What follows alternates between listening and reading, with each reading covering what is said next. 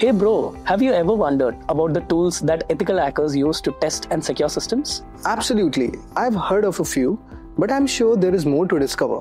So let me tell you 5 important tools that most of the hackers use. Sounds intriguing, but what is the first one? First is Nmap, Network Mapper.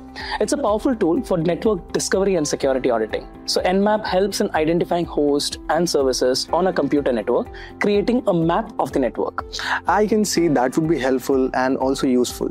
But what's next? Second is Metasploit framework. This is an open source platform for developing, testing, and also executing exploit code against remote target machines.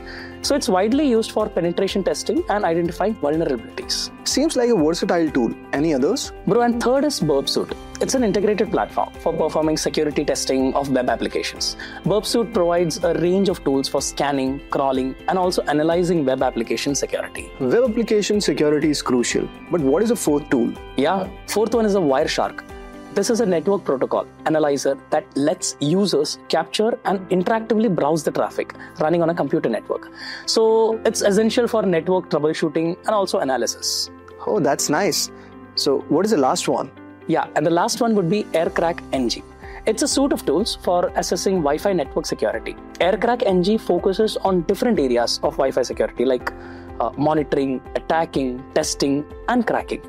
And yeah, that's all about the 5 tools.